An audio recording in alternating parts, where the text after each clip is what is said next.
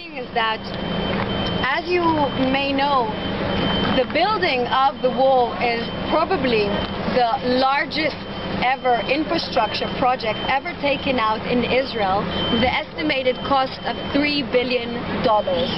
Thank you, America. Yeah.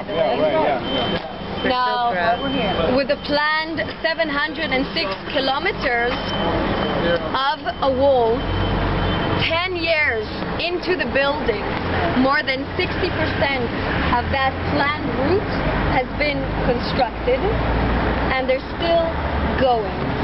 More than 10 years and they're still building. They haven't even finished it yet. Now, in Jerusalem, we're talking about 142 kilometers of a wall. This is what is called the Jerusalem envelope, surrounding East Jerusalem. Now, throughout that 142 kilometers, there's 14 gates, meaning checkpoints, but only 6 are allowed for Palestinians to use. Now, I want to use a very recent map in order to see really what happened in Jerusalem. Maybe you can come a bit close.